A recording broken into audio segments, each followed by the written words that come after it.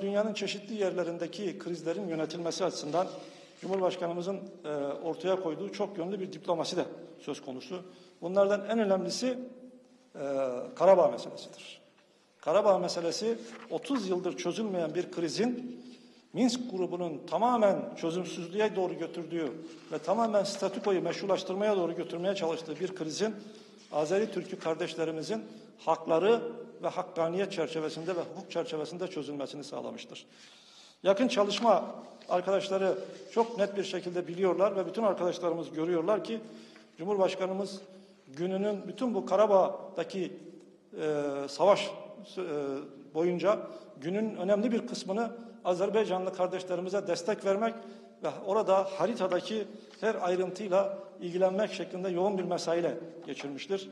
Zaten Cumhurbaşkanımızın Zafer Günü kutlamaları bakımından Cumhurbaşkanı İlham Aliyev'in daveti üzerine Azerbaycan'a gitmesi de bu birlikteliğin, bu beraberliğin net bir göstergesidir. 30 yıl boyunca Minsk grubu bunu çözecekken çözmemiş, çözümsüzlüğe mahkum etmiştir. Azerbaycan'ın meşru toprakları üzerindeki Ermeni işgalini somutlaştıran, Ermeni işgalini meşrulaştıran bir destek vermeye devam etmişlerdir.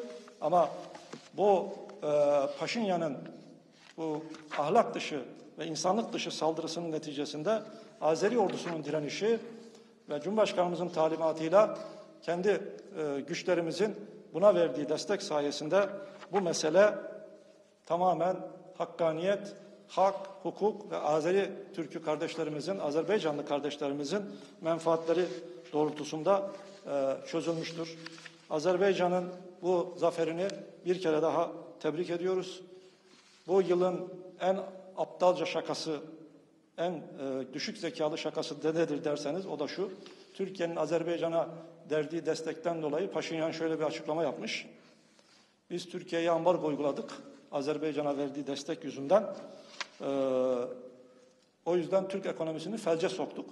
Eğer Türkiye bu destekten vazgeçerse biz Türk ekonomisinin düzelmesine yeniden katkı sağlarız diye.